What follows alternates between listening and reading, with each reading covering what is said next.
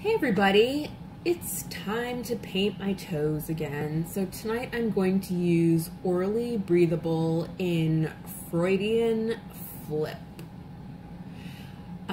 I wanted to use this one because I'm really fascinated by it. It's got like a bluish, purplish, grayish color shift going on. It's very shimmery. And it's, you know, kind of like on the darker side, and Halloween is coming up this weekend, so I wanted to do something that was a little bit on the dark side, but something other than black.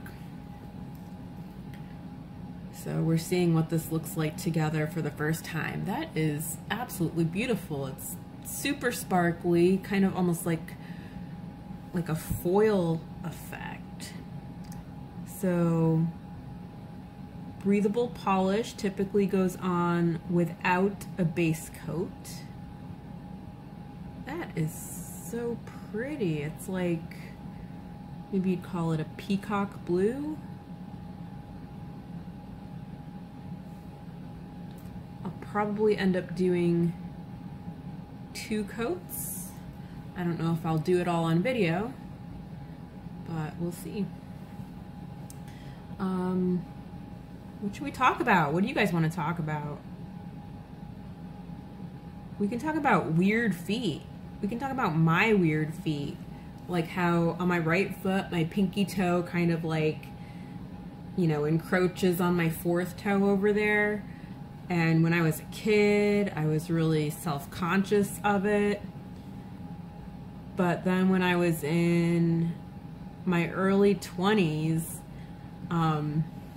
I remember saying something to my sister about it. I was like, look at my baby toe over there. It's like so weird. Like, should I be self-conscious about that?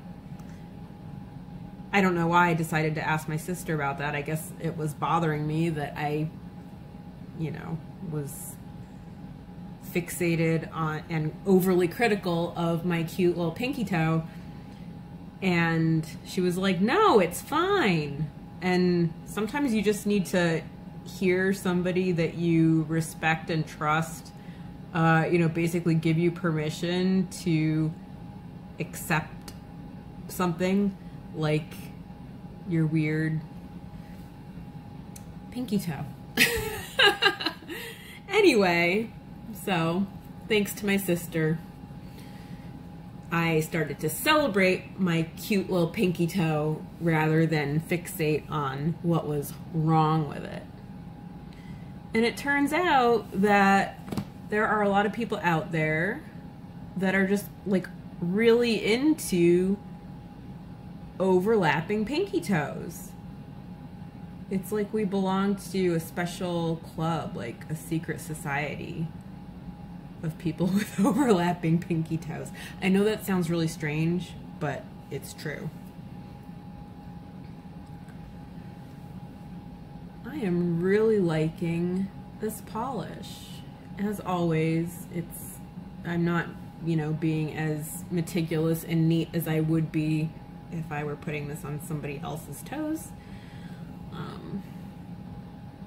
It's kind of like a weird angle when you're putting polish on your own toes, so sometimes I miss spots, but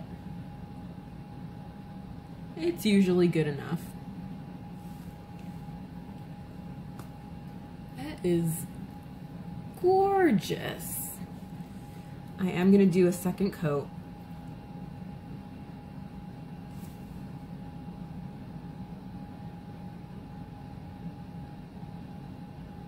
This polish is very forgiving, as many shimmery polishes are. Like, as long as you know, apply every stroke in the same direction, you typically get a really smooth finish, even if you are clumsy and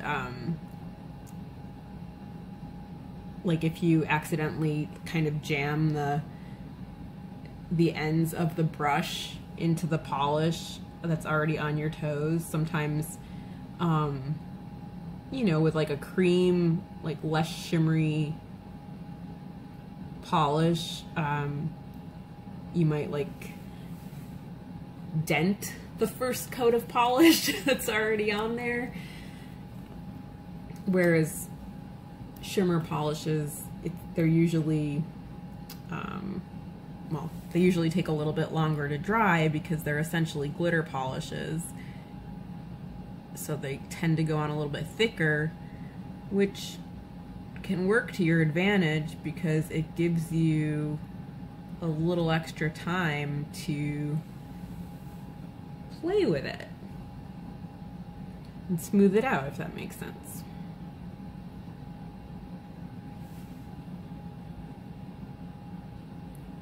This is an awesome, like, magical kind of, you know, celestial, witchy kind of shimmery blue with that grayish. Actually, now that it's on, it kind of has like a greenish grayish color shift.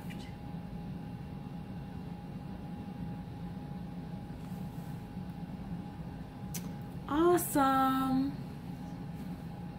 Love it. Thanks for tuning in. See you guys later. Happy Halloween.